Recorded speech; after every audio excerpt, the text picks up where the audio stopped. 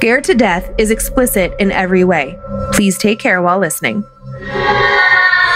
Whether thou art a ghost that hath come from the earth, or a phantom of night that hath no hollow, or one that lieth dead in the desert, or a ghost unburied, or a demon, or a ghoul, whatever thou be, until thou art removed, thou shalt find here no water to drink. Thou shalt not stretch forth thy hand to our own.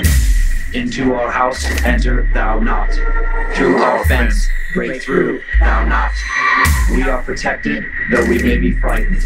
Our life you may not steal, though we may be scared to death.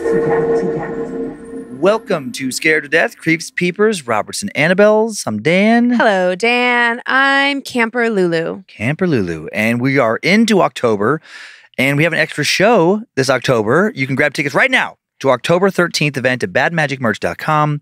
True Tales of Hallows Eve Horror, 6 p.m. Pacific time. Again, October the 13th, Friday the 13th. Woohoo! And then you can rewatch the show through November 1st, noon Pacific time at moment.co.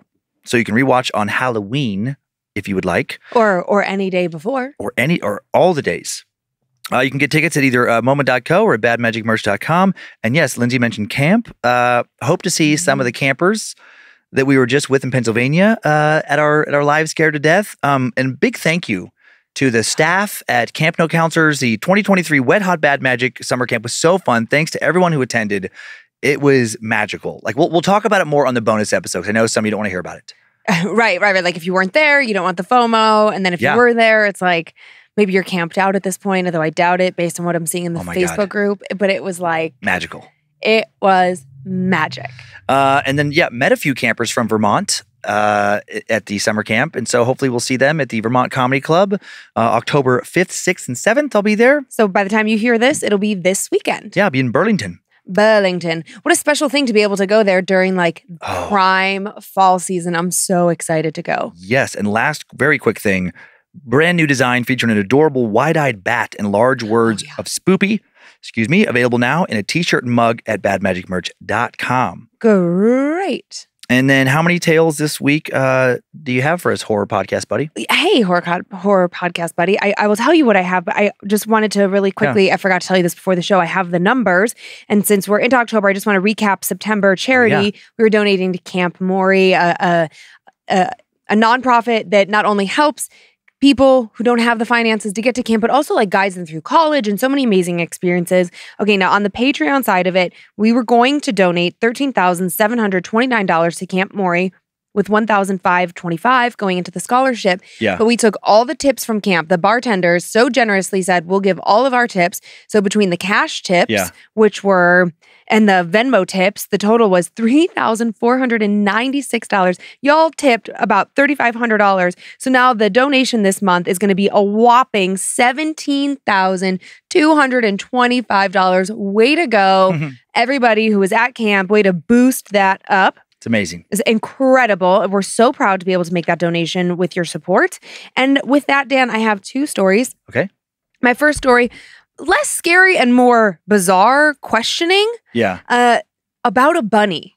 About a bunny. Is this going to be another scary chicken situation? Oh my God. The scary chicken. Maybe. Are we going to have a scary chicken and a scary bunny? Possibly. Okay. Maybe. And making it worse, in story 2, I have a haunted house tale that featuring one of my least favorite things. Frogs. Bunny and a frog. A bunny and a frog. We're just going wouldn't have guessed that. I know, fall animals. I'm really getting into it, These are... Is a frog a fall animal? No, I was just saying fall and animals. Oh, okay. I'm just I'm going into the farm vibe. So I guess there's a farm with a pond with frogs, and then there's bunnies running around. All right. You get it. Super, super Halloween themed. I have an unusual subject for my first story as well. I have my two, and I love this. The story revolves around a clock. Could a clock be an occult object? Yeah. Could it have some sort of demonic entity attached to it? It's a very wild story. Very intense. Is it cool and interesting also? Mm-hmm, it is. Good. And then next, the story of a ton of UFO sightings coming from Italy in October of 1954. Could roughly 10,000 people all have seen the same UFOs at a football match? Oh, okay. Yep. So I won't give any more away. You all cozied up? I am all cozied up, Dan. I am wearing some socks that I got from camp. Look at these special Halloween slippies. Cool. And they're, grippy, so I'm safe. I can go to grippy sock jail with these ones. Woo. Okay, decent amount of setup for this first bizarre story. Okay, let's do it. In such a good and creepy way. It's a horrible story, but that's what we like here. It's a gorgeous clock. Incredible craftsmanship. Truly a work of art. If only that art wasn't also completely evil. My father, before he passed, told me it was made by a man named Richard Baker. Mr. Baker was a renowned clockmaker who worked for the London Clockmakers Company back when being a clockmaker was a much more known, prestigious, and respected profession than it is now. Back before clocks were mostly mass-produced, primarily in dreary factories in China or Indonesia or some other place with a woefully mistreated workforce constructed with the cheapest possible material. This clock was made by hand, built by a man who was more artist than he was a builder or mechanic. Timekeepers were his canvases. Mr. Baker was most active in the last few decades of the late 17th century in London, and while many of his clocks have been lost, many others, if not most, still remain, and it's not uncommon for them to be valued at £40,000 or more. Holy crap. His timepieces were truly built to last, still holding the time as accurately as ever, several centuries after being built. The one now sitting in a corner of my attic, completely covered in a thick mass of blankets held in place with steel cables and drenched in holy water blessed by a priest, has to be Baker's finest work, and is most unknown. I have no doubt that, were I to sell it, I could get well over £500,000 for it. It's a large, long-cased clock, commonly called a grandfather clock, standing over 6.5 feet tall, made primarily of cherry with Japanese walnut decorative pieces, such as 2 hand-carved ravens above the clock case. It features a brass dial, silvered chapter ring, and gold-plated decorative accents on all 4 corners around the clock face. A bird and flower marquetry covers a decorative pendulum door. A mostly bird and flower marquetry. Small, barely noticeable symbols and numbers are hidden throughout the pattern. If no one ever told you to look, you'd probably never see them. But once you have seen them, it's as if they also see you, and you can't believe you missed them before. They're all you notice now. I'll never again use this clock, not ever. But I'll also never sell it. I'm afraid of what might happen if I were to try. Once I'm gone, I'm not sure what will become of it. I'd ask to have it destroyed, but I'm afraid of it changing the mind of whoever were to try and do that. Or, even if they were successful, I'm terrified of what that might unleash. I hope that whatever evil is attached to it, whatever evil it was made with, will remain contained somehow if its visage stays hidden and it has no one to watch, corrupt, and torment. I'll never be sure exactly how it became what it most certainly is, but I believe that some sort of curse or demon was woven or conjured into its very design. While I haven't been able to find definitive documentation regarding my suspicions, it seems likely that Mr. Baker was very knowledgeable in occult practices. Witch hunting was at its peak in England while he was making his timekeepers, and it would only make sense that he would keep secret any experimentation or practice in the occult if in fact he dabbled, or did much more than dabble. I did find a record in a ledger of Mr. Baker taking several business trips to Edinburgh and selling at least one of his clocks to Major Thomas Weir, a man known for being strangled and then burned at the stake in 1670 for crimes of incest, bestiality, and sorcery, crimes he confessed to while under no pressure to do so, or no duress. The symbols and numbers found in the clock's design are my best evidence for Mr. Baker's dalliance in the occult. The upside-down cross of St. Peter, the eye of Horus, the number 9 is common, a number long associated with pain and sorrow. And while I don't know the full history of the clock's owners, the few stories I was able to uncover are full of premature deaths, lots of accidents, and at least one tale of a madness that took a previously of sound mind physician and antiquities collector and left him twitching and rambling wild-eyed in an asylum for the rest of his days. What does it all mean? I do not know. But I do know what happened to me, what the clock made me do.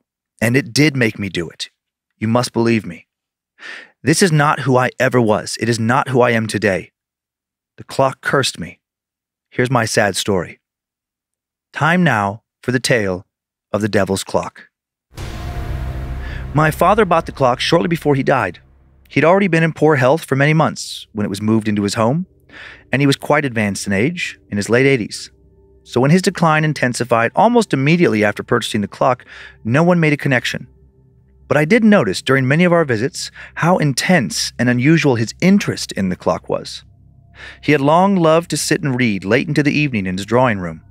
But after purchasing the clock and having it placed in that drawing room, I caught him several times sitting in his favorite chair, warm tea on the table beside him, just staring at it with a peculiar smile upon his face, admiring it as if it were a painting, or rather watching it with amusement, as if it were a show and not a static and unchanging thing. No book, no telly, just watching the time pass, quite literally. And later, during the last week or so of his life, he lost all interest in being anywhere but his drawing room. He was never like that before. He seemed perpetually agitated and continually looked exhausted as well, as if he were not sleeping properly.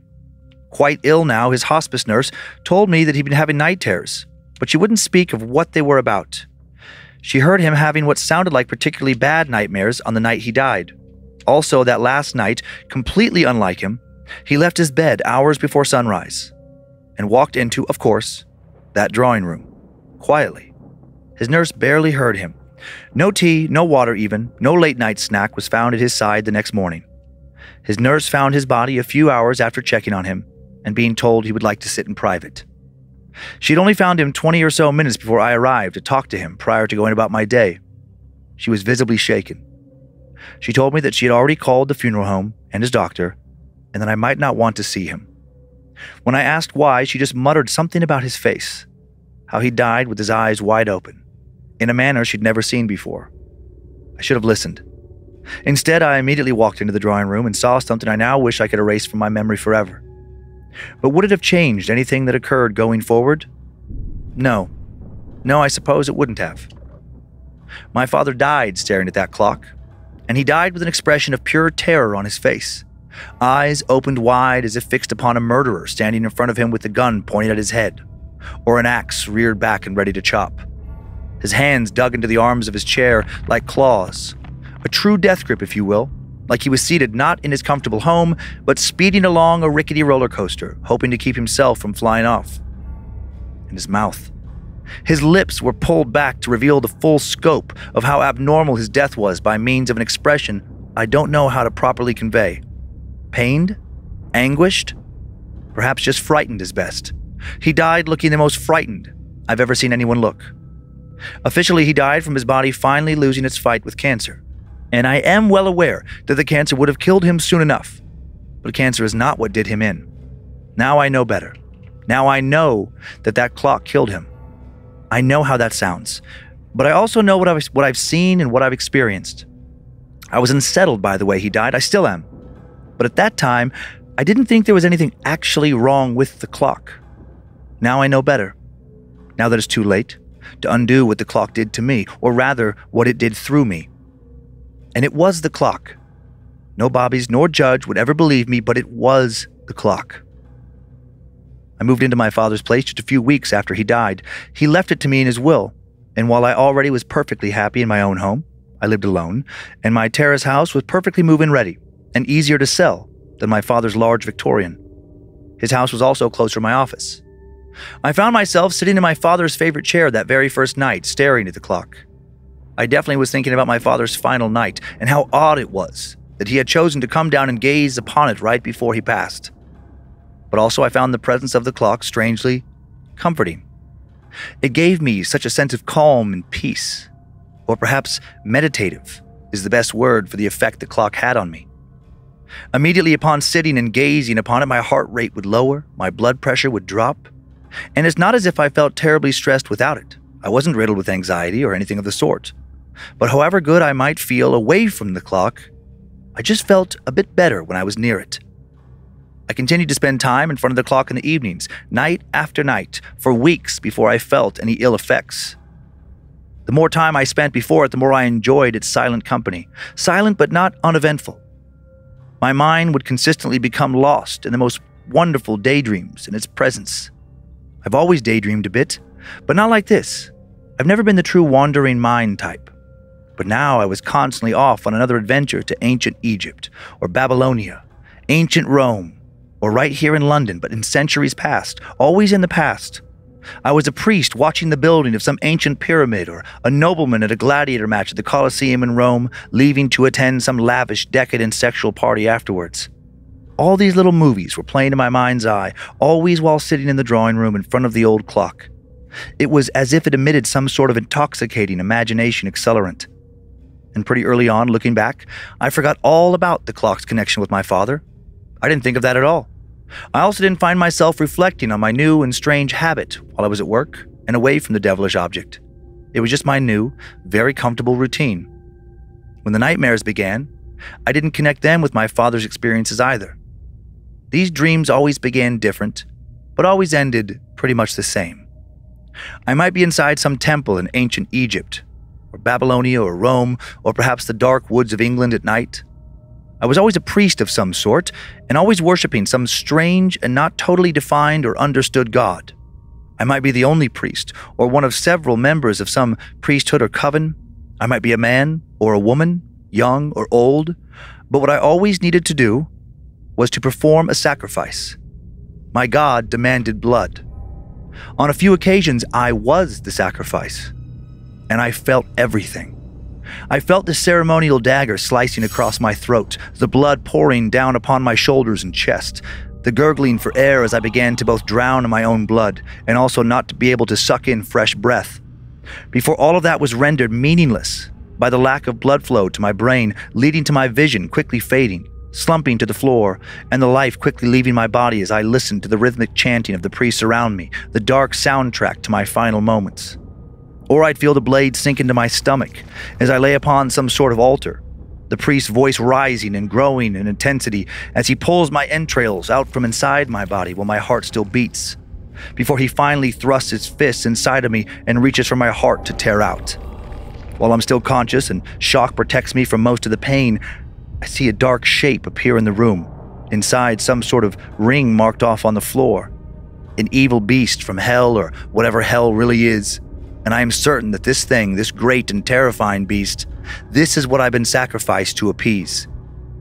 When either I die, or when I help sacrifice someone else to conjure up this abomination, and the terror of its presence makes it feel like I'm going to die from the pure terror of it all, that's when I wake up screaming. For the first few weeks of this going on, I didn't connect these new terrible nightmares with the clock in any way whatsoever. In fact, oftentimes before trying to fall back asleep, I'd go grab a bite from the kitchen, make myself a cup of tea, and then walk to the drawing room where I'd sit entranced and stare once again at Mr. Baker's beautiful timekeeper. Beautiful and rotten to its core. And then finally, after it had been twisting my mind for weeks, during one of my evening sitting and dreaming sessions, it spoke to me. Give me the blood I crave. Take the power that it brings. The first time it happened, I was about to take a sip and nearly dropped a hot cup of tea into my lap. My head spun around in a panic, thinking that someone else was in the house with me. And then I heard a low, powerful, deep hum emitting from the clock. It was hypnotic, magnetic, and it demanded my gaze. Images from some of my recent nightmares were transmitted into my brain, including more of what would happen after the beast had been summoned. The beast would devour the sacrifice, bones and all, as it transformed from a body of smoke and dreams into a true physical presence. And then it would approach one of the priests, whoever had spilt the blood, and breathe some sort of black mist upon them. I could feel what they felt, the power and the ecstasy of the unnatural enchantment. More images flashed from the priest's future: wealth, power, influence, pleasures of the flesh, extended life, all gifts from the beast. And in return, all the beast would demand was more blood. I was then released from that powerful hold the clock had over me and was once again just a man sitting in his dead father's drawing room. That first time, I convinced myself that I'd fallen back asleep in my father's chair and dreamt it all. But then a few nights later, it happened again. This time, before I went to bed, while again sitting in front of the old clock's powerful gaze, I heard, Give me the blood I crave. Take the power that it brings. More images thrust into my head once more. But this time, they're not from the past. They're from what I initially thought was the present, but quickly learned was the future. I could see a woman who lived somewhere in my neighborhood, walking her little dog down the sidewalk in front of my father's house. I knew, not from any real-life interaction or gossip, but rather from the presence inside my own head, the presence connected to the old clock, that she lived alone and had no family in the area. Middle-aged, of average build, friendly and trusting, someone who was well-liked in the neighborhood but had no close friends living anywhere near. the perfect victim. I knew all of that with the same certainty I know my own name. And then in this terrible vision, as she walked past the tall, thick hedges that separated my father's home, or my home now rather, from the sidewalk, I opened my heavy front gate and said hello. I tell her that I've been seeing her walk her dog at night for weeks, and that my own dog passed away shortly before I moved in, and I have a bag of treats and toys. Would she be kind enough to give them to her pooch and put them to good use? I'm lying. Why am I doing this? She agrees. I invite her to bring her dog into the yard while I quickly run into the house to grab it all. And being a trusting soul, she enters and shuts the gate behind her. I then walk into the house and grab a small box and a bag of dog food. My father actually did have a dog that died about 6 months earlier, and I still hadn't thrown out everything. And I also grab a hammer and stick the hammer's handle into my back pocket. I hand her the box and bag, offer to grab the gate from her, and while her back is turned to me for a moment, I take out the hammer and quickly smash it into her skull. She drops to the ground instantly, not dead but close. And then before the poor dog of hers makes a lot of attention, drawing noise, I quickly strike it as well, several times in rapid succession. I kick its dead body aside in the yard and drag my poor neighbor into the house, first up the stairs, then into the drawing room. I lay out her soon-to-be corpse in front of the clock. No! I scream out and break free from the trance I'd been in. No, no, no, I said, shaking my head. I won't do that for you. But I will find that hammer and I will tear you apart with it. I ran down the stairs to grab it, found it, ran back up the stairs. But then when I walked into the drawing room, I felt that strange peace again. The peace I felt around the clock those first few weeks. And suddenly I felt so foolish. What was I doing? It was just a clock. Just decorative wood on the outside and metal gears on the inside, not a living thing, not a cursed object of some kind. I laughed out loud and set the hammer down. I wondered why I'd been having so many dreams of late, horrid dreams, and I decided it must have something to do with grieving my father's death. I still did not connect my nightmares to the ones my father had been having. I think the force inside the clock was strong enough to prevent me from doing that, and I left the room and went to bed. The very next night, it happened again. Sitting alone in the drawing room, listening to the hypnotic tick-tock, tick-tock, I hear it.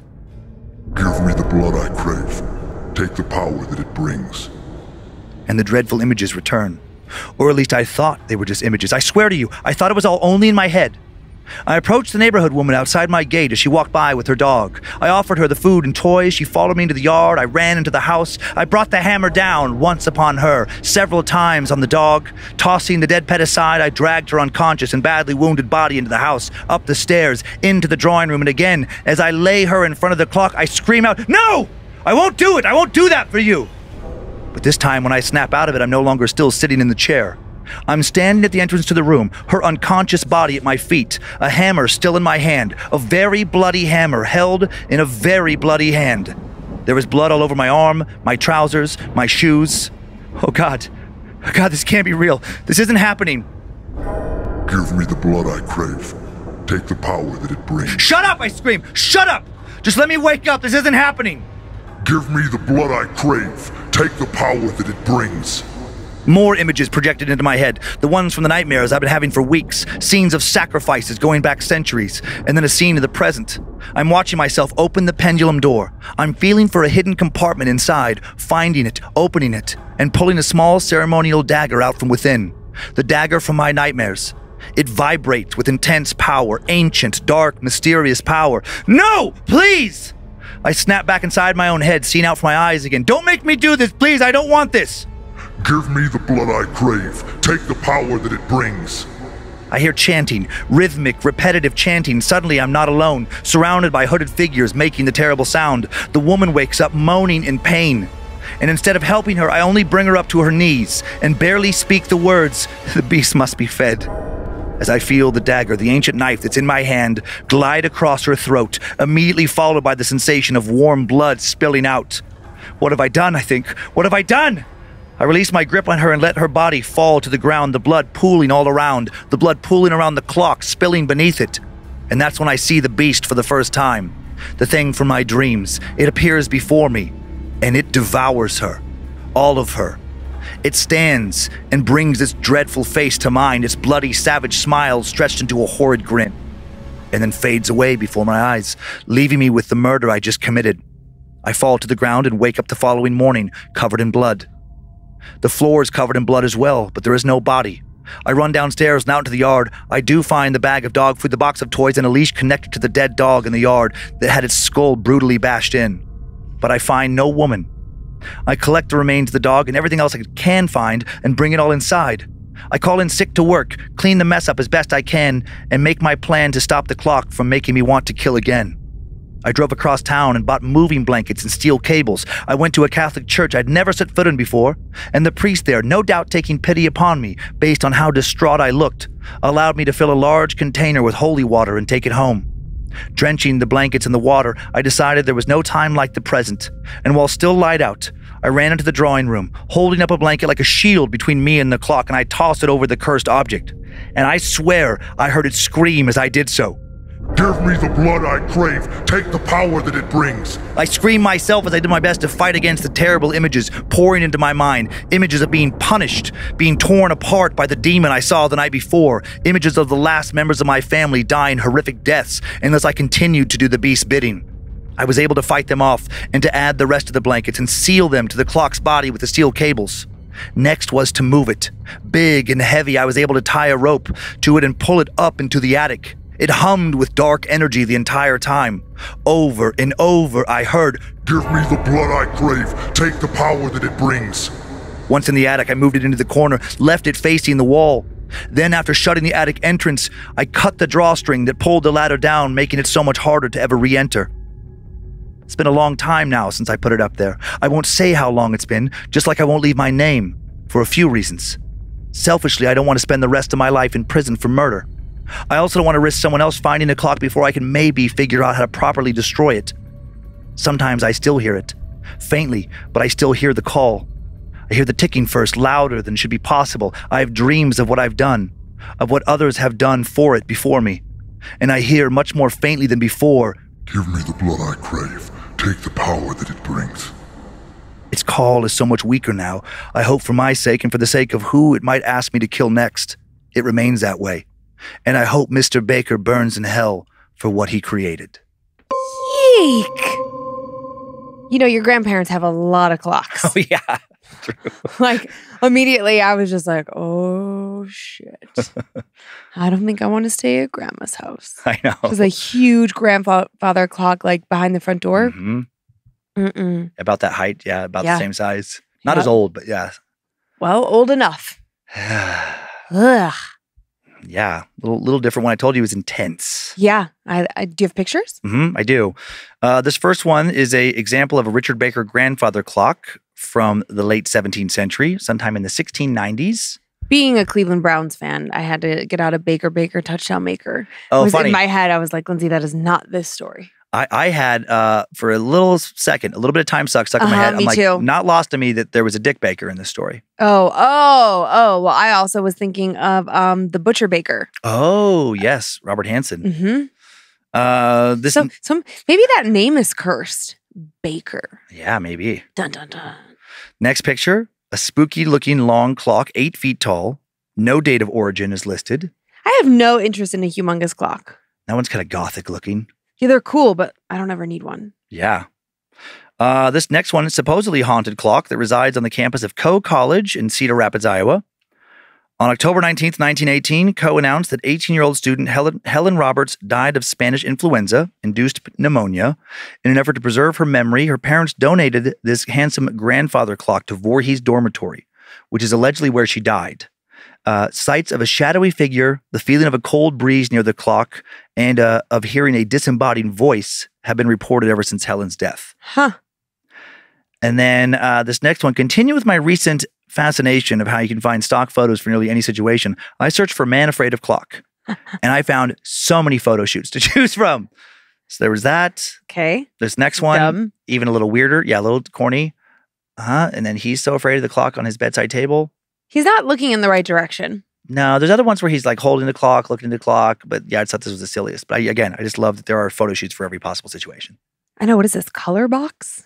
Is that the website? One of the many websites where you can buy royalty free, like obviously you pay for them, you don't get the watermark. Yeah. Funny. I was having a hard time figuring out when he was I was like, did he really bludgeon the neighbor? And then it was the dream, and then he did.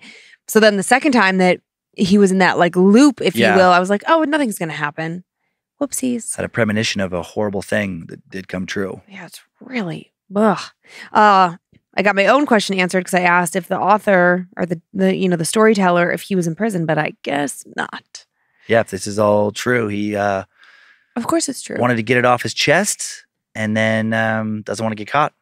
I know it is such like what a conundrum, because also then like I know that in the story it says like she doesn't have any like family, friends like close by, but it's like somebody has to be aware of her existence. Yes. So now she's just a woman who just went missing. One of the many millions of people currently missing in the world. I know. Missing people really freak me out. Mm-hmm. Like just like, where did they go? So many. Yep. Yeah. Also, okay, not related to the story, but I was over here cracking up. For those of you that were at summer camp, you recall that Dan was having a hard time turning the pages at summer camp because the printer paper was just a little bit thicker at camp. Gosh. So I was like watching you turn the page, and I just was holding in an internal giggle of like, oh my God, watching you struggle on stage at the Live Scared to Death was so amazing. I could see a little bit of like panic in your eyes, like, fuck. It only messed up the pacing like one time, but it's like, that was a funny thing I didn't think of. I'm like, we're just so used to always using our paper. Yeah.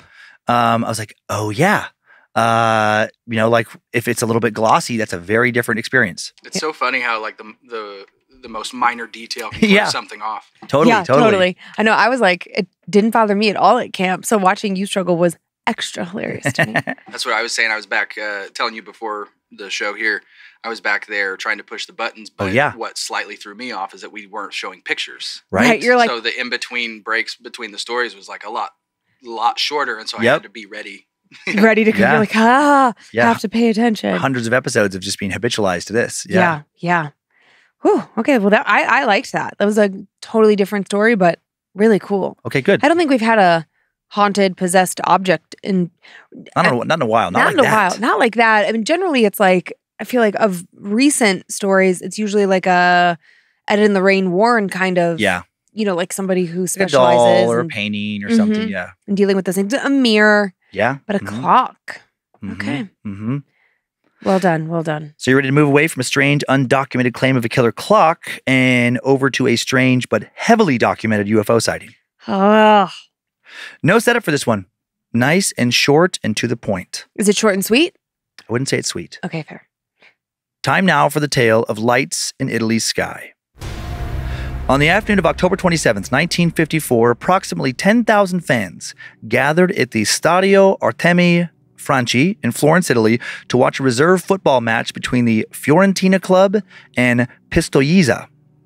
Fiorentina were winning 6-2 when the game was interrupted just after halftime by what many still believe was a mass UFO sighting.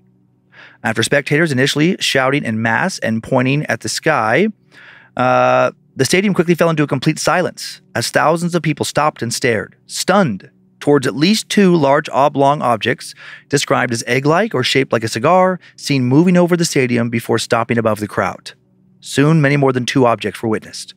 Sources differ on exactly how many objects flew in the air and how exactly they moved, with numbers ranging up to 20 or more.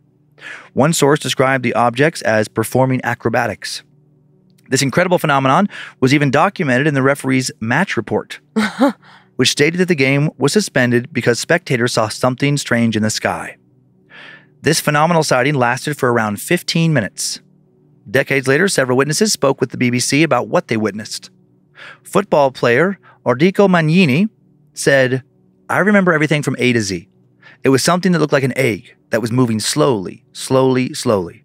Everyone was looking up, and also there was some glitter coming down from the sky, silver glitter. We were astonished. We had never seen anything like it before. We were absolutely shocked." Spectator Gigi Boni described seeing multiple objects. They were moving very fast, and then they just stopped. I would like to describe them as being like Cuban cigars. They just reminded me of Cuban cigars in the way they looked. Boni added, "I think they were extraterrestrial. That's what I believe, and there's no other explanation I can give myself." The Florentine quoted Romolo Tucci, captain of the rival team, as saying, "It was a beautiful day. At a certain point, we realized that the fans were gazing up into the sky. It was spontaneous for us players to stop too. I saw something like small rings in the distance. What they actually were, I really don't know.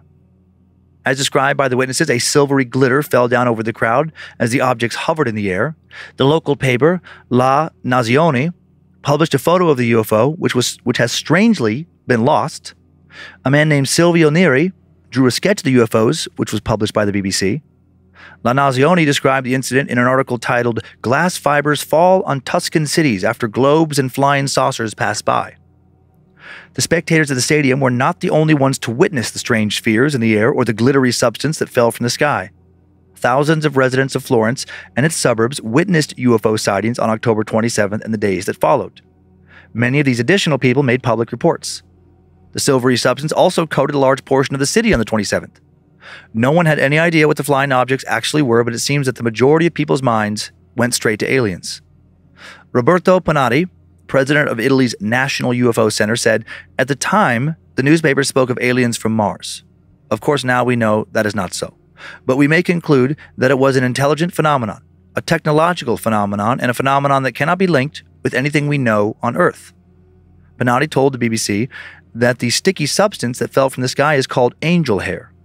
Some witnesses described it as similar to cotton wool or cobwebs. Remnants of the substance only lasted for about a day. It disintegrated rapidly upon contact, which made it difficult to save for future documentation. Panatti claimed he was 10 years old when he saw the angel hair. He said, "I remember, in broad daylight, seeing the roofs of the houses of Florence covered in this white substance for 1 hour, and just like snow, it evaporated." Giorgio Battini, a journalist for the paper La Nazione, spoke about the sighting with the Italian TV program Voyager in 2003. On the day of the sighting, he received hundreds of phone calls from witnesses.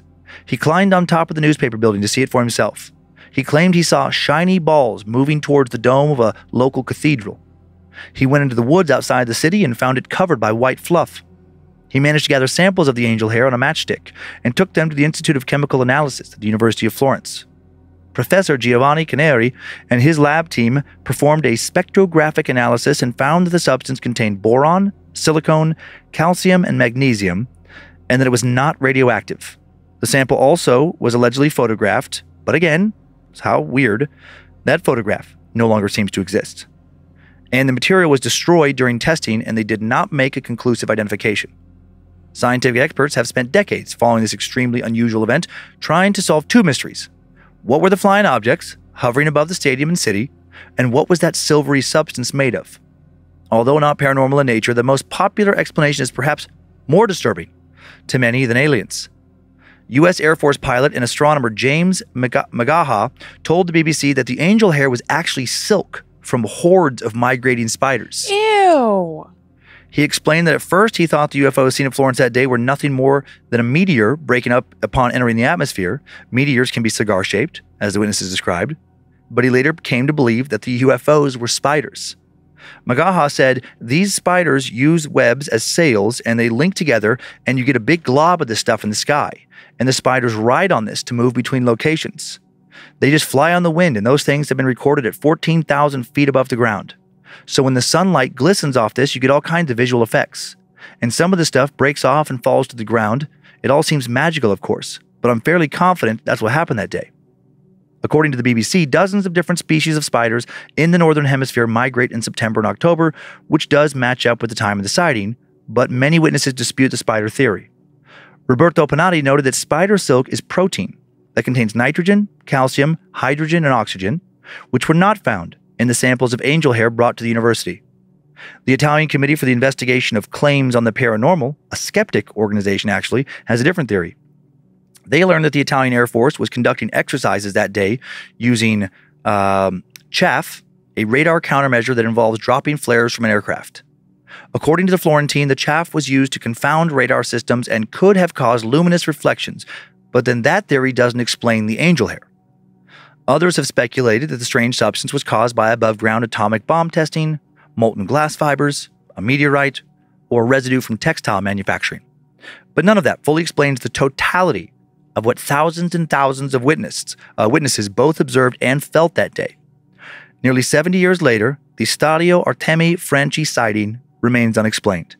It's considered one of the most significant UFO sightings in world history because of the massive number of people who allegedly saw it and the documentation of the large amounts of so-called angel hair that fell down from the sky onto the crowd. To this day, no one knows if the city of Florence was truly visited by extraterrestrials or not. Dang. So many weird options. I know. I've never heard of that spider thing before. I know. I'm like, okay, if that's the thing, how come that hasn't, like, that's not a thing that we all are aware of? It just feels like if it was like spiders, it's like, well, what? That only happened once? It was just a one? No, it's happened quite a bit when I looked into it. Yeah?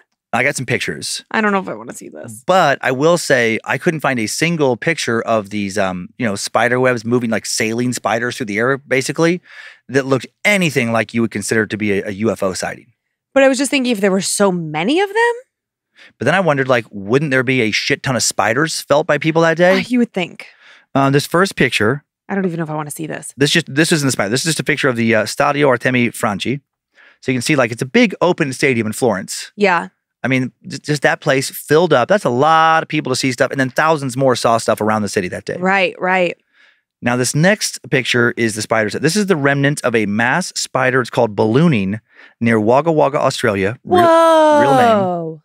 Wagga Wagga. What a fun name. In 2015. Ballooning is also sometimes called kiting. It looks like, okay, for those of you who are not looking at the photographs right now, not watching on YouTube. Or checking Instagram, yeah. I was getting there. It looks like snow. It looks like a dusting of snow all over the ground with like small little peaks and valleys as well. Yeah. What the? It does kind of look like you just took a bunch of cotton candy and then just kind of like easily draped it over the top. Yeah. Yeah. But knowing that that's like spider silk is so nasty. Yes. Ballooning, sometimes called kiting, is a process by which spiders and some other small invertebrates move through the air by releasing one or more gossamer threads to catch the wind, causing them to become airborne at the mercy of air currents and electric fields. Okay, but if that is true, then what I'm thinking of is like just this little like Spidey guy, and then he kind of like lets a balloon thingy out, and then why isn't he should be like parasailing? That's kind of what they're doing. Yeah, they're like parasailing through the air. But then how come no one sees like globs of black spider all over? I know. Yeah, exactly. This next one, a picture of the remnants of spiders ballooning through some trees and power lines. Couldn't find a really like interesting pic of them doing this to the sky. Like the ones I saw, pictures of them in the sky, it's like you just see like a few tiny little specks of maybe a piece of web. Yeah. But like more like a, not like Charlotte's Web though, like a little fishing line kind of thing. So it just doesn't look like much of anything. Yeah, that last photo, it almost looks like power lines. Yeah, there was power lines in that photo, yes. Oh, I was like, wow, those are some really thick. Like, no. It's like dripping from the power line. Yep, totally. Okay. And then this last picture, this is just it's the cover art for the September 1st, 1957 edition of La Domenica de Correa. I bet La Domenica del Corriere? Correa. Yes, it's Dominica in Korea. Yes, definitely. It's a wave of flying saucers over Italy is what's written there. And that magazine was an Italian weekly newspaper published in Milan. I mean, obviously not a real photo. No, but just their interpretation of what people claimed to see that day. Yeah, the description of it looking like a Cuban cigar was the one thing that I was like, that doesn't fit all the rest of the things. When I think of a UFO, I don't think of I don't think of a cigar shape. There has actually been. There's I know, I'm just saying that's not what I think of. Oh, what you think, yeah. I didn't say that there wasn't. I'm just saying that's what my mind goes to, that like oval saucer shape. Yeah, there's the classic like 1940s is when the late 1947 is when the first saucer claims. I'm just pulling that out of my butt, but I think so. Like that's like what we think of like the classic UFO, the disc, the metallic disc, right? Sometimes with a little bubble on the top. But then the flying saucer. Yeah, but then not that much later, these cigar-shaped objects kept being spotted in the sky, and there's definitely been a lot of sci-fi films that have played with that. Like, that is my least enjoyable genre, sci-fi. Oh, I know, I like it so much, but yeah. I just feel like you haven't done a great job of like having me watch. Okay, the last thing you were like, oh, this is like sci-fi. We watched Silo. That is not sci-fi. But I hadn't seen it before. At all. Yeah, no. You got to get me in. I just don't know what the thing is. Because I'll watch anything.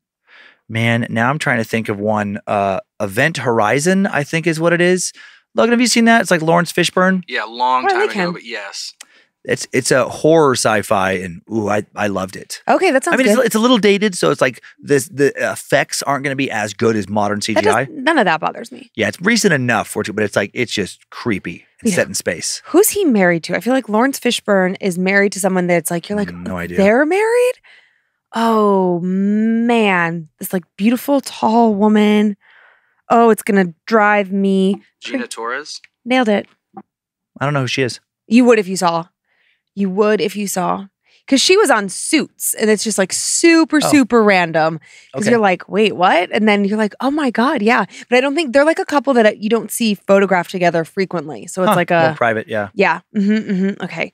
Glitter in the Sky. I was singing Lucy in the Sky with Diamonds. I was like, did Elton John write a song about that alien about UFOs? I did think it was weird that like that stuff then just like disappears. It just like melts away or whatever. The angel hair, as they call it. Yeah, I like Logan's cotton candy reference like that where it just dissipates. And that makes sense too, because then it's like if you think of the cotton candy analogy, as soon as something wet touches it, it disappears. And I guess the same thing for like a spider web. Like if you put a spider web in like a bag to save it forever, I would imagine, especially if it was like open to the air, to be able to oxidize, I think. But like I would think it would just kind of go away. Yeah. I wouldn't think it would last. Well, but I don't know if that's true about spider webs, because when you think about like, okay, the corner of like a fence where we see spider webs and then it rains, the spider web doesn't go away. Yeah. I wonder if there's different kinds. Yeah, probably like different spiders in different kinds of like silks that they produce or whatever, like different kinds of proteins. And then, they're durable, but they're not that durable. So I wonder if like some, I don't know. I have a lot of spider questions now, apparently. Okay. And then the last thing that was like, peculiar about that story was the photographs that disappeared or went missing. I know, those two different, I was like, that's odd. Yeah, because it's not disputed that there was these claims. Like there are old, Italian newspapers you can find online that like have stories about this. It's pretty well documented, but I was like, oh, that is weird that this, like the best photo taken just is gone. Just gone forever. Interesting. Very, very hidden in the bottom of the Vatican. Now, before I go into my part, do you want to do your classic? Like, do you want to show off your Italian? Because I was holding back. So I don't know if you friends here on Scared to Death who are not time suckers, if you know that Dan is fluent in Italian, and maybe he wants to share a little bit. Maserati, Bugatti, spaghetti. Maserati, Bugatti, spaghetti. Maserati, Bugatti, spaghetti. Luigi, pizza pie. Isn't that beautiful? We have our friend Doug, who is the MC of summer camp this both years actually, and will be for as long as he'll let us have him. He like told us this funny thing, like, oh yeah, like the way you speak Italian is like an Italian dish, the name of a car, and an Italian designer. So it would be like Fettuccine, Bugatti, Versace. It's just like complete and utter nonsense. But it is so silly and so fun to do. I love how you also hold your hand this way. It's like a weird thing that almost everybody does when they do the over-the-top Italian caricature. Yeah, you just do the hands up. I know. And now that's a emoji. Like it's like this, or it's like they call this the chef kiss as well. Like funny. I imagine it feels like a little hollow to try to do it without doing that. Yeah, it's like you just, I don't know. Sit on your hands and try and do it? Does it work the same, Dan? It's funny. It's the only language I can think of that makes me associate like hand movements with it. Well, they are a very emotive, people generally speaking. So there's a lot of gesticulating. I mean, like I grew up around my aunt married into a Sicilian family, and it is like, it's just a lot of this all the time. Yeah, it's interesting that it's an animated culture. Like I'm sure there are plenty of like very subdued Italian introverts, but like I have been fascinated by like out of all the Italian people I have met, how many of them are pretty animated. Yeah. Especially when I went to Italy a long time ago. I was like, oh my God. So much animation. Right. So much excitement. So much passion. Too much for you. A little too much for me at the time. Well, stereotypes exist for a reason, right? It's just like me being Polish. It's like there's a lot of like stereotypes around that too. And it's like stereotypes come from some thread of truth. Yeah, often exactly. They're based in something that's been distorted and twisted and exaggerated. Yeah. But I like it when you do Italian. It's pretty funny. Yeah, I just like to get my hand up. So silly. Malta is very high on our list of places to go. Yeah, a lot of beautiful places over there. Yeah, Italy is stunning. Absolutely stunning. From what I've seen. Never been. Is Malta in Italy? Well, it's right there. Oh, near there, yeah. You know, and it's, well, like our friend Jamie was just there and she had studied abroad in Florence. And I know that Italian is the language of Malta. If I say that. I tend to say things with a lot of conviction, but. Yeah, I think it's like the Kingdom of Malta. I think it's a little independent country that has a lot of Italian influence. Yeah. Yeah. Mm-hmm. Mm-hmm. Are you ready to dig into my animal heavy, unintentionally themed animal stories? Yes. Yes. You hear about this bunny? I know. So peculiar. Well, Donnie Darko. Oh, yeah. I wondered why it was like making me, I kept thinking like, what is this conjuring for me? But I couldn't place it. Mm-hmm. Thank you for that. Hello, Queen of the Spoop and King of the Suck. My name is Sam, fellow Ohioan here, and I've been an avid follower of the show since the beginning. I've worked in the parks my entire professional career as everything from an educator, naturalist, park ranger, and now park manager. I see weird, twisted, and unexplainable stuff all the time, but a recent event involving my 3-year-old daughter has them all beat when it comes to things that make me believe in something beyond our normal day-to-day life. Not because it was particularly scary, but because as a toddler, she had no concept of what was happening during the time the bunny came to visit. My father passed away unexpectedly at the end of June. It happened after I'd already dropped my daughter off at daycare for the day and had gone into work. After I got the news, I went straight home to pack some overnight essentials, then headed straight to my parents, leaving my husband to pick up and care for our daughter while I helped my mom make all of the necessary arrangements. Before my mom and I tried to go to sleep that night, my husband FaceTimed us with my daughter so we could both say goodnight and get some giggles to help drive out the sadness we were both experiencing. No one had told my daughter that her grandpa had passed. While my daughter was rambling on about what she'd done that day, played with her friends, had a happy meal for dinner, normal toddler stuff, she suddenly stopped, looked at my husband, and said very adamantly that there was a bunny in Colt's room. Colt is our lab retriever mix, and at night he sleeps in a cozy dog bed in our laundry room. At first, we thought she just left one of her stuffed bunnies in the laundry room while she was playing. But she continued to insist, no, the bunny is real and it's in Colt's room, not outside. She became so insistent that my husband actually got her out of bed and took her and us via the phone into the laundry room to show her that there was no bunny in the room, to which she said, oh, it went back outside. And then she continued to talk at my husband about the bunny even after we got off the phone. I remember my mom laughing and telling my husband good luck with whatever the bunny actually was. And I told him to remember to draw a salt line at the bedroom door. If that had been all we'd heard of the bunny, I wouldn't be sharing the story. But the bunny continued to be brought up randomly for the next week and a half by our toddler with increasing detail. One night, while she was on the potty for what felt like hours, potty training is a bitch, my daughter mentioned the bunny being in the house again. I calmly asked what the bunny looked like, to which she replied, bunny is as big as the sky, which is her way of saying something is very tall. Then she added that bunny was too big to go poop on the potty. I didn't know that was a size category, but apparently to a toddler it is. And then I asked her where the bunny was in the house, and she said in her room, and that sometimes the bunny tried to sleep in her bed. My hackles went up on that detail. You can be a weird spirit critter in and around my home, but no crawling into bed with my kid. I told her she shouldn't let Bunny in her room anymore, and that if it tried, she should tell it to go away. She nodded very enthusiastically at this, yelling down the hall towards the laundry at the bunny, stay out of my room! And then cheerfully remarked that Bunny had gone back outside.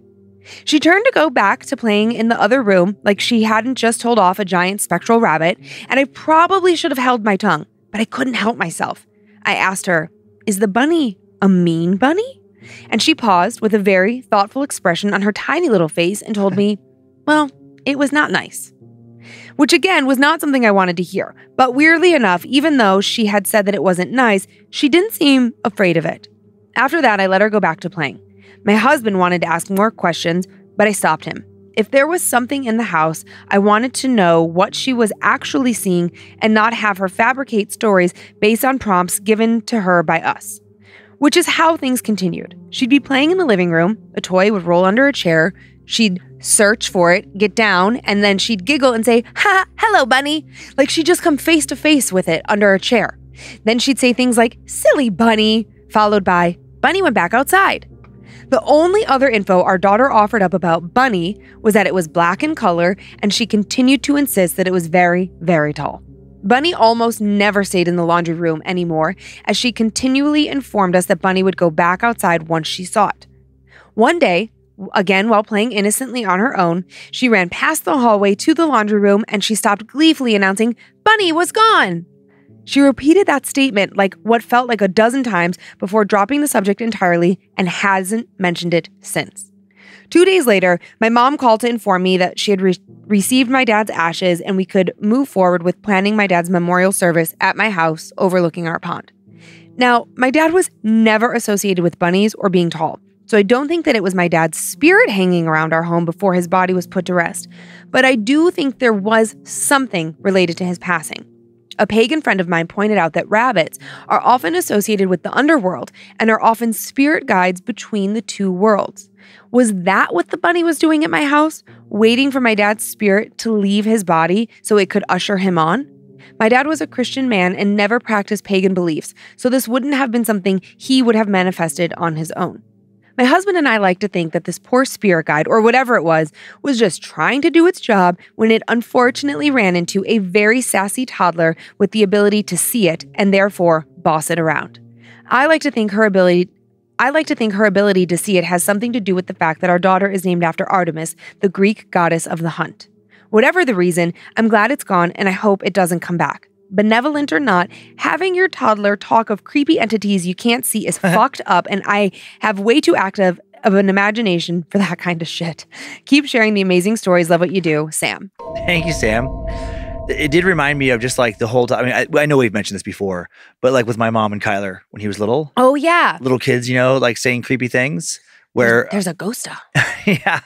If it's been a while, if it has been a while, a reminder. Like my mom is very scared of ghost stuff. Like she won't read our books. Yeah. She wouldn't listen to the show. Like this stuff legitimately really freaks her out. Though comically, she does demand a autographed copy of every book we put out. Yes. For status, I think, for like to show her friends, like, see, they care about me.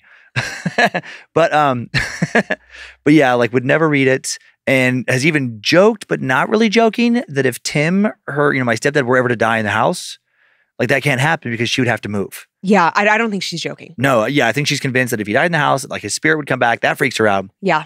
And so when, there was different times, like when we were doing stuff, when the kids were a little younger, that they would go stay with, grandma. Yeah. And I don't know if I was doing a show or whatever. Well, it was pre-me, so I don't know. Oh, yeah, pre-you, yeah. So it's like, yeah, they're staying.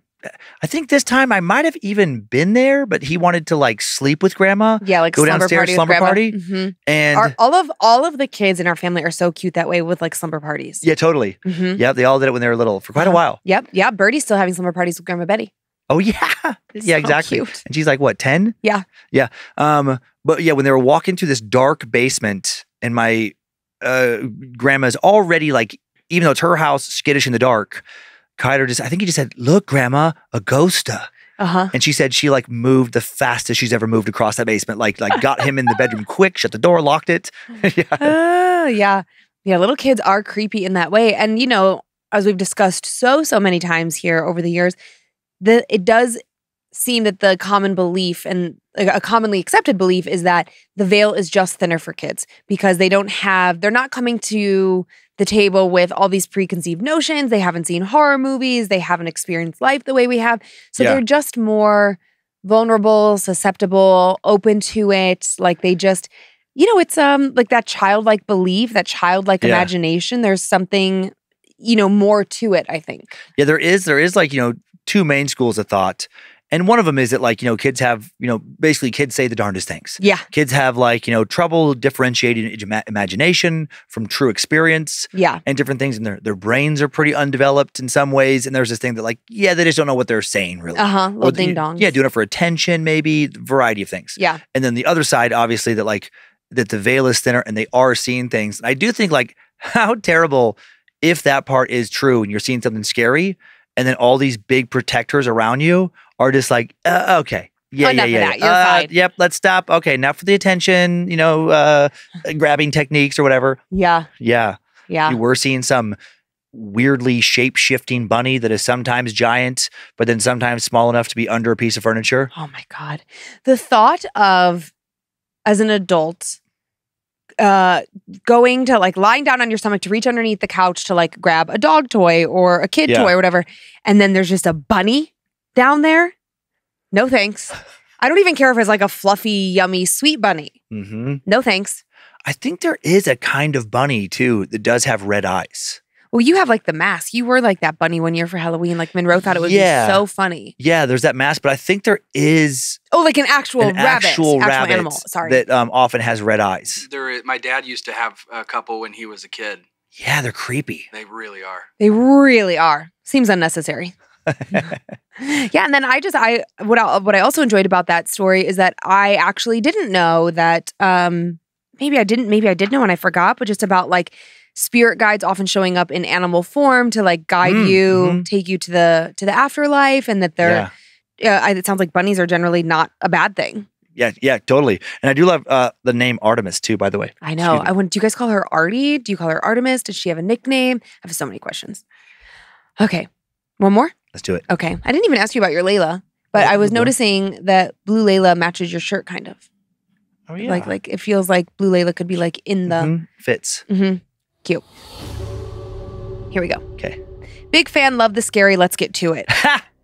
Like it. Perfect. When I was 10 years old, my family moved into a large home built in the 1920s after adopting my 3 younger siblings and outgrowing our old place. The home had a servant's quarters, a grand master staircase, an open and accessible and creepy as shit attic, a large barn garage, and a refinished basement. It was so beautiful, and we all fell in love with it immediately.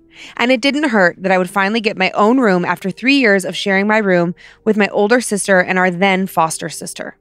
My room was in the basement with a depressed egress window and a door inside of the room that led to the well room with walls that were completely unfinished rock and dirt and a well dug in the back corner. While the room was strange and out of place, I was just so happy to have room to myself. As we adjusted to the home and I began to get used to sleeping with no one in my vicinity, strange things began to happen. I would go to sleep with my closet light on, and when I awoke, it would be pitch black. The door to the well room would often open itself while I slept, which made no sense as the doorknob and latch were new and had no give when pushed. It happened over and over. I would wake up in a cold sweat to my bedroom door open and a small figure watching me, motionless but clearly there. That was my brother, then 4. He would have no memory, though, of these occurrences. I wrapped a bungee cord around the doorknob and attached it to the doorknob into the unfinished well room to make a makeshift lock, and that solved that problem, but another one soon arose. During the nights that late summer and early fall, I was winding down to sleep when I heard a thunk, thunk, thunk, thunk, thunk, thunk, thunk against my window. Terrified, imagining a man crouched in the well waiting for me to pull back the curtain before breaking through and grabbing me, I hid under my covers and was very aware that if I were to make a noise, whatever was in the window well would be the closest thing to me and would have all the time in the world to do what it wanted to do with me before my parents on the top floor could even hear me. I cried, but I knew I only had one option: scare it before it got me. I quietly worked my small feet across the floor, my heart beating hard in my chest before ripping back the curtain to see frogs? Frogs and toads throwing themselves at the window over and over again. And then I saw one tiny little toad body motionless while there were others throwing themselves frantically against the window like their lives depended on it. And another frog who had just hit the window lay motionless, dead from beating its body against my window. I was confused, terrified, and disgusted by this. And it wasn't just one night that it happened. Even after my dad helped me remove the remaining living toads and frogs from my window well, more and more would replace themselves each night. In this room, I also experienced random bouts of fainting. I could be doing homework, reading a book, watching TV, and then suddenly my vision went black and I would wake up on the floor.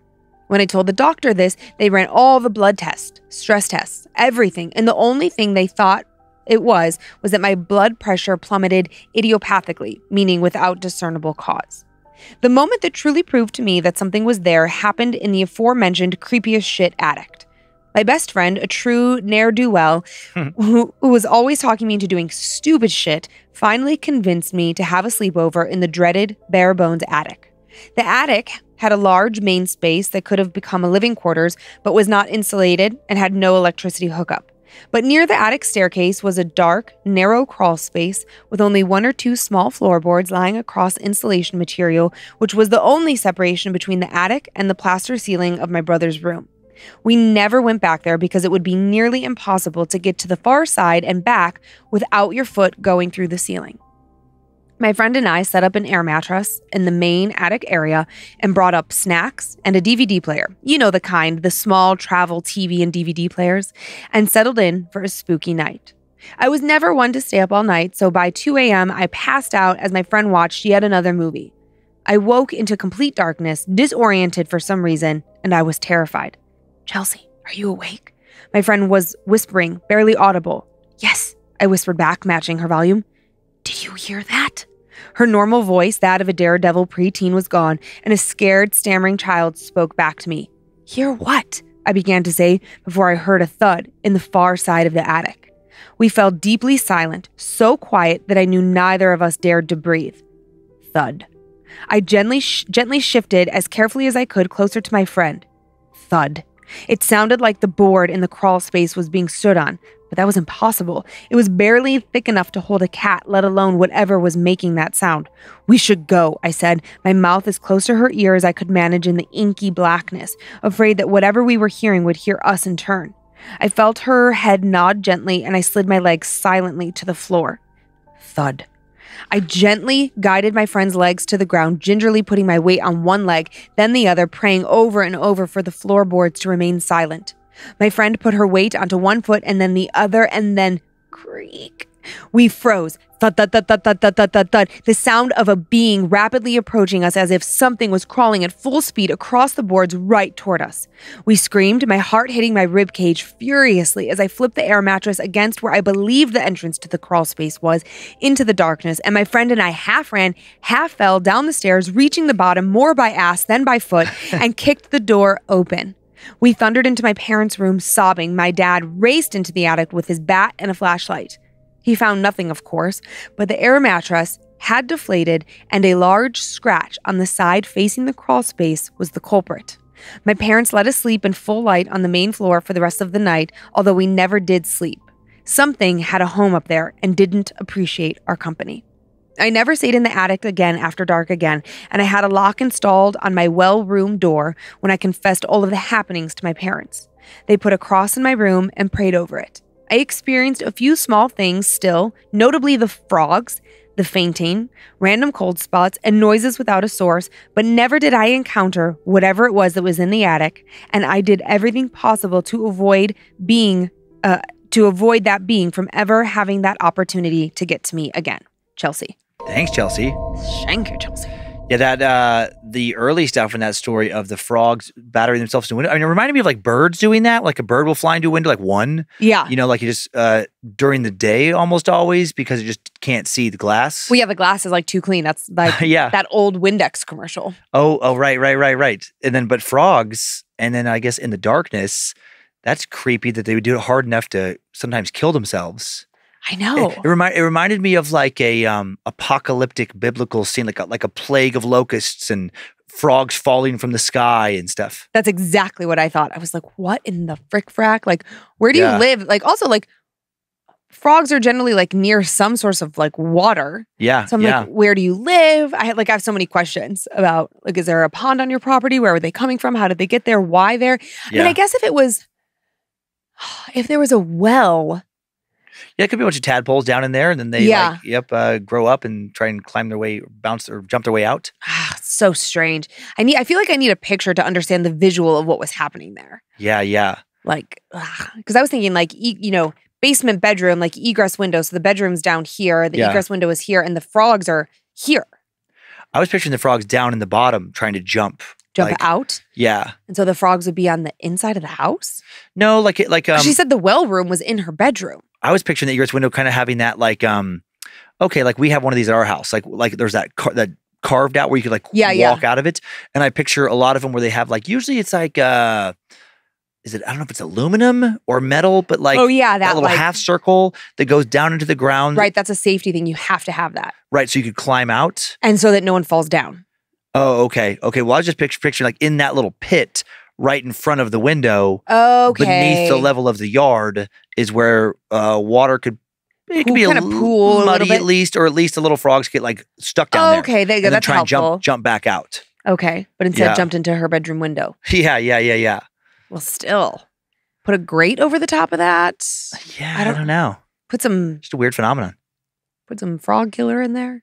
There are weird stuff with frogs. Frogs are so creepy. Well, there has been strange storm conditions that have created like raining frogs. Not even joking. They can get like, she doesn't believe me. Logan, have you heard of this? I actually have. Yeah. It's like a really weird thing where it's like, basically like think about like a hurricane type situation and it's going, or some type of tornado thing over a boggy area where the frog gets sucked up into the air and then rain back down upon the earth, but sometimes a little ways away. Like how weird would that be if you're just like walking through the lawn and all of a sudden you literally have frogs raining down upon you? What do you think would happen to me? I bet you would squeal. You would freak out. You weren't too bad. You would freak out kind of like the mouse situation at the cabin, but more severely. There was a mouse. Shrieking. There'd be shrieking. There was a little tiny mouse. Oh, field mouse, yeah. Yeah, little baby mouse in our cabin at summer camp this past week. And okay, I grew up in like a city. Even though like I was like in a suburb, it was just, I did not grow up in the country. Yeah. I did not grow up around even like this like well situation, like so hard for my brain to comprehend it because it's so foreign to how I grew up. We didn't have a septic tank. Like it's just, you know, we didn't live off like well water, like all those things. So living completely across the country now, you learn so many interesting things like this where you're like, oh yeah, like that makes sense. It's obvious, but because it's not the way you grew up. Okay, so we never had a mouse in our house. We never had like a rat. There was like just never any concern about anything like that. So here's Dan and I. It was like night 1 or night 2 in the cabin and we're having a cocktail, chit-chatting, and I see the little flash of like white gray go across the floor and I just went, ah!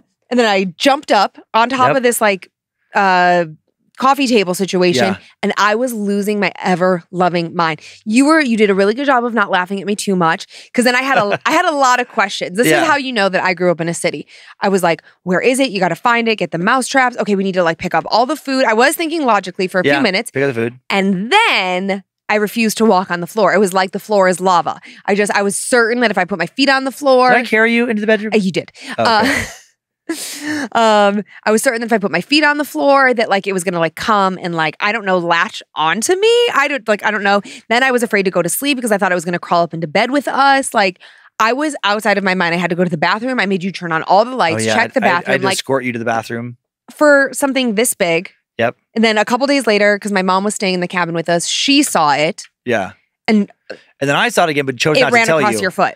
Yeah, I was getting a snack and it just like went over my foot. But I was just like, well, I feel, whatever, little mouse. But I do remember at first making the mistake of answering your questions honestly, because you'd be like, I mean, could it like crawl over to sleep? And I'm like, well, yeah, I guess so. I mean, if it just like got on the bed. I slept that night I don't sleep like fully clothed. I slept with like workout pants on, socks, like pants, socks over top of pants. I couldn't sleep with a long sleeve shirt on because I would get too hot because Dan's a furnace. But like, I was tucked in so tight. I was so freaked out. And like, we're not in our space, so there wasn't like a bedside table. So my phone charger was on the floor, and I just, no matter what time I woke up, there was no way I was like reaching over the side of the bed because in my mind, I was going to reach down to grab my phone and then like the mouse was going to come out and bite my hand. Well, because then you said that one of our friends, Jeff Wilson, like you were like talking about how he said he got bit, was taking a nap in his camper and a mouse bit him. Yes. I got to talk to him about this.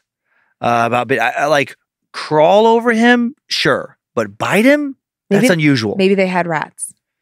Maybe, but then even then it'd be like, what is he, rabid? Well, I don't know, but I just was like reading through some fan stories, working on some future episodes, and this fan sent in this story. I probably won't share because it's not paranormal. It's just like oh my God, that's a scary story. Like what the heck? But they were staying in this apartment that they go to like every year, whatever, and the mom and daughter are sharing a bed, and the daughter keeps waking up because she's like hearing sounds. She's seeing like their shopping bags move. She feels something like tugging on their blanket. Yeah. Eventually the mom wakes up and notices it too. So then they're like, all right, screw it. We're going to sleep in the living room. And then they like notice like activity, like there's like movement. They can't figure it out. Huge fucking rat. Oof. Yeah. Ugh. Yeah. And it had nibbled on them. So yeah, rats are creepy. Rats are. I mean, this is pretty okay. Just a little graphic warning. But there was this on Timesuck early on. I covered this guy, Richard Kuklinski. He has a Polish last name that has a weird like double K in there that's hard for me to say. Kuklinski. Yeah, Kuklinski. But he was the Iceman, and he was like this hitman for the mafia on the East Coast. Cool. And so he couldn't be like a made man because he wasn't Italian, but but he was a hitman for, I can't remember which crime family, maybe even a couple. But there was this one hit he supposedly did where he took this guy out in the woods or whatever. I can't remember if it was a cabin or a cave. I want to say cave, actually, randomly. Tied him to a chair and I think made wounds on him. Oh, God. But put some kind of attractant on him, whether it was the guy's blood or something else, to let the rats eat him to death. What did that guy do to deserve that? Jaywalked. It's a big, could have got car accident, you know? I don't remember. That was a terrible, terrible bluff. You want to do some Annabelle shout outs? Sure. Okay, I'll go first this time. Well, huge thank you to all of our supporters. Thank you for coming to camp. Thank you for all the things that you do to make what we do possible. Yeah. We are so appreciative if we don't say it enough. And so thank you to these Annabelles for this. Well, we don't know what the October to charity is yet, but for all the previous donations. Logan Omley, Atlantis Frost, Cass Bellarose, Allison Dufault, Roxanne Arendado, Leslie L., Dietrich C., Alyssa Celentano, Emily Pfeiffer, and Caitlin Plank. Thank you, Annabelles. And I'll thank the following Annabelles: Kyle Jakowski, Miranda Galindo, Kylie Kelly. I know, I didn't know. Oh, Keilie. Maybe Keely Langwell, Jamie McAvoy, Liz and Malia, Ashley Chauf, I think it's Ashley Chauf, Francisco Tavares, Jonathan Finn, Pee-Pee McGee, Pee-Pee McGee, and Gwendolyn Phillips. Cute. All right, and then I have the following spoopy shout-outs. A few more than usual this week because with camp I got a little distracted, so apologies that I missed some of these. To Pirate Captain from Rose, happy birthday and happy wedding day. I believe that this is the couple that is getting married on the 13th, so not long from now. To Tyler from Mariah, happy creeper birthday. Hope your birthday is amazing and that you have a spooky trip to Salem. To Funkle Jojo from Z and Q, happiest of B-Days, we love you so much. To Steph from the great Robbie Bobby, happy anniversary to my beautiful wife. I'm more in love with you now than I was 10 years ago. To Ivo from your son Aaron, happy birthday. Hope we had an amazing time seeing the Eagles. I'm assuming you mean the football game. To Zach from your favorite pain in the ass, happy belated anniversary. I love you, and so do Turkey and Sissy. Also, I'm funnier than you. And to Fox Queen from the Fox King, happy birthday. I love you so muchly. I think that was a little inside joke. So muchly. Oh, very so cute. Muchly. That is our show. Thank you for continuing to send in your personal tales of terror. We love them so much. My story at scaredtodeathpodcast.com. Email us for anything else. info@scaredtodeathpodcast.com. Thank you to Logan Keith for producing, directing, scoring today. Also did a great job making the Wet Hot Bad Magic Summer Camp look amazing. Yes. The Scared to Death set was fantastic. So cool. Thanks to Heather Rylander for organizing the My Story emails. Book editor Drew Atana for polishing and preparing listener stories for book number 5. Thanks to producer Olivia Lee for finding the second story I told this week. I was able to find the first. If you would like to listen and watch, please subscribe to Bad Magic Productions on YouTube and check out the set. Follow us on Facebook and Instagram if you want pics that accompany episodes and more at Scared to Death Podcast, which is our TikTok handle as well. And we have a private Facebook group, Creeps and Peepers, where you can meet fellow horror lovers. And that, if you don't want any more ads, if you want monthly bonus episodes and more, check out our Patreon. And that is it. And that is it. Enjoy your nightmares, Creeps and Peepers. Hope you were scared to death. Bye. If spirits threaten me in this place, fight water by water and fire by fire. Banish their souls into nothingness and remove their powers until the last trace. Let these evil beings flee through time and space. Evil may pass through, but hath no home here within, scared to death.